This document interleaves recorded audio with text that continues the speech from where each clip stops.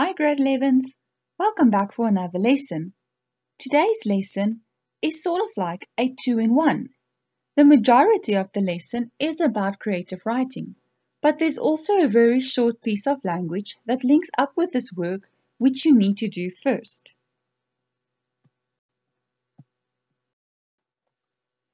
For the language activity, you are going to read through the specialized vocabulary used for meetings on page 90. Then you are going to do activity 2 on page 91. This specialized vocabulary will give you a good indication of who the specific people are that attend a meeting and what their roles are during the specific meeting. Then you are going to do the creative writing section of the activity. For the creative writing section, you are going to write a notice for a meeting, agenda for a meeting, as well as the minutes of a meeting. I have included an example of each of these three things at the end of the lesson. Firstly, a notice of a meeting is like a reminder that you need to keep this day and date open for the specific meeting. It is very short, only giving you the reason for the meeting, the place where the meeting will be held, as well as the time and date of the meeting. It's similar to a save the date, so that you can plan your things ahead of time and make sure that you have time available to attend the specific meeting. Then we are going to look at an agenda for the meeting. An agenda of the meeting can often be handed out when the notice is sent out, or the agenda can be handed out when the people get to the meeting. The agenda is like the program for the meeting. It outlines the specific topics to be discussed at that specific meeting. Then finally, we get the minutes of the meeting. The minutes of the meeting is the last thing about the meeting to be handed out to people, but the minutes of the meeting will only be handed out to people after the meeting has been concluded.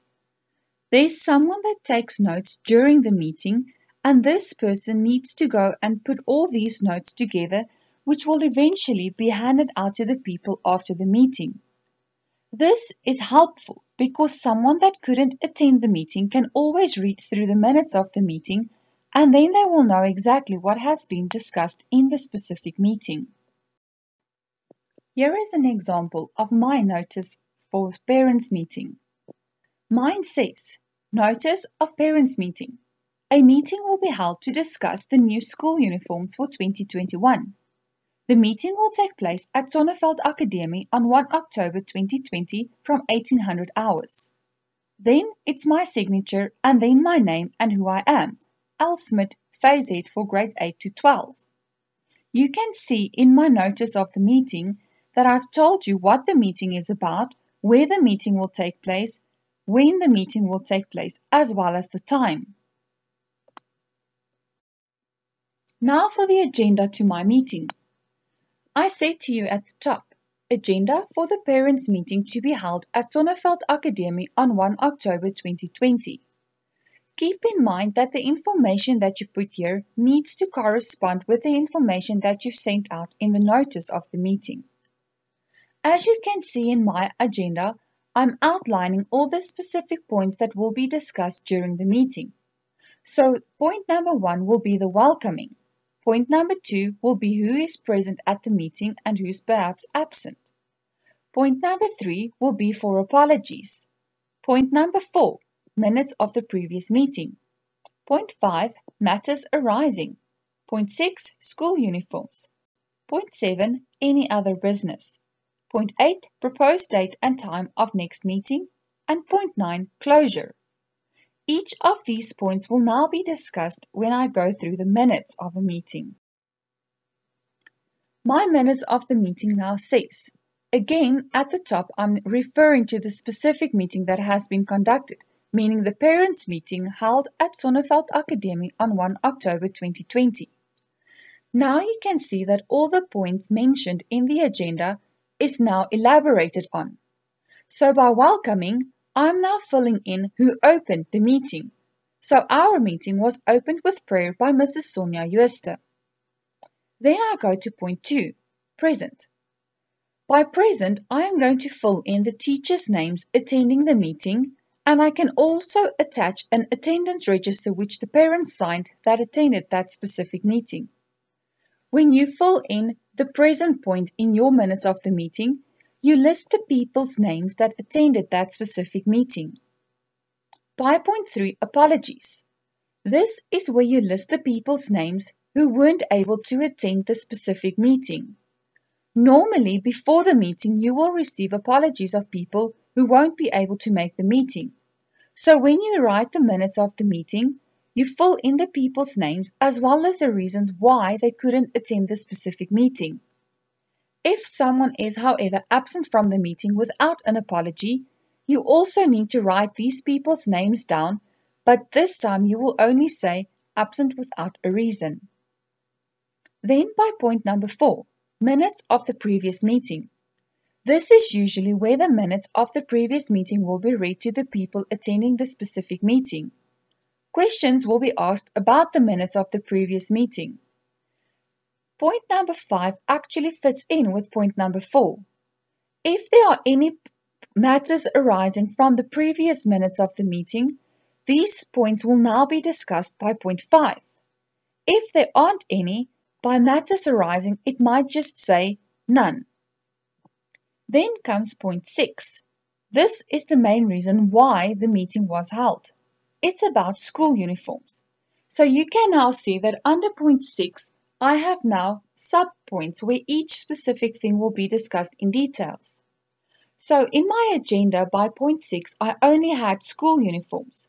But because the minutes of the meeting are about notes taken during the meeting, you can see that we have elaborated on point 6. So now I've included all the different things that were discussed during the specific meeting. Point 7 is for any other business. These are any other points arising that people want to speak about or that people want to discuss while the meeting is held. This might not necessarily relate to point number 6. It can be anything else that is of importance that need to be discussed. Point 8 is a proposed date and time of the next meeting. Normally, a date and time is suggested and then the people agree or disagree. Often, they agree on the first date and time given.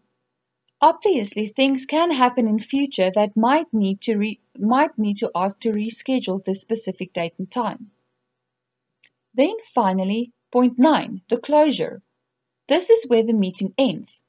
Everyone attending the meeting will now be thanked for attending the meeting and be bid a safe trip home.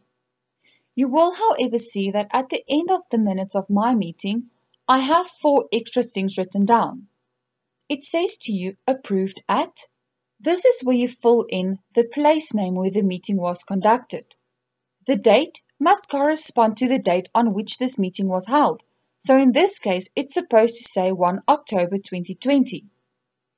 Chair is the main person leading the meeting, and then the secretary is usually the person taking notes or the person assisting the chair in conducting the specific meeting. I hope all of this makes sense to you. You can also refer to Activity 5 on pages 92 and 93 of your textbook to see another example of a minute for a meeting. Read through these pages and make sure that you understand what is expected of you. Then you are going to do Activity 7. You don't need to do the activity in the textbook, just write Activity 7 as the heading for your specific work. Your meeting needs to be about your matric farewell. So you are going to write your own notice and agenda for the meeting as well as the minutes of that specific meeting. There is no word count for this activity. Just remember to use the correct format for each. You must have a first and final draft for each piece. Also remember to discuss all the important aspects surrounding the farewell, for instance the venue, the theme, the date, the time, who will be responsible for organizing what, then also whether you will have fundraisers to maybe make some money to pay for some of the expenses regarding the farewell. Have fun!